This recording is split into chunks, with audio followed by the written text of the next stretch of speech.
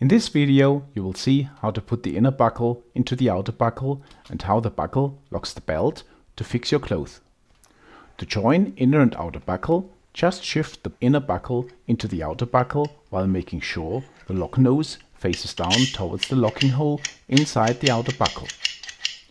If you configured a belt overlap so there is a slant in the outer buckle, you just have to push it in until it snaps.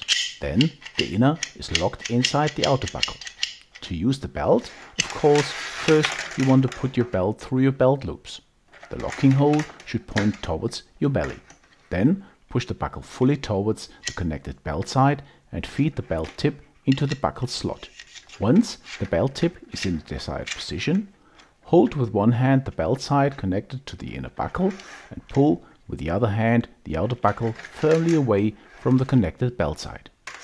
This locks the belt inside the buckle. To release the grip, hold the rear belt with one hand and push the outer buckle towards the inner buckle's belt connection. This will loosen the grip and you can easily pull the belt out of the buckle. But what happens inside? The animation shows the belt moving into the unlocked buckle. To better visualize the different parts, they become colored differently and we cut the parts. The belt can be pushed in because the belt hole is big enough to easily move in the belt. By pulling the inner buckle to the left, it will move up the slanted ramp and presses the belt against the outer buckle so it becomes locked.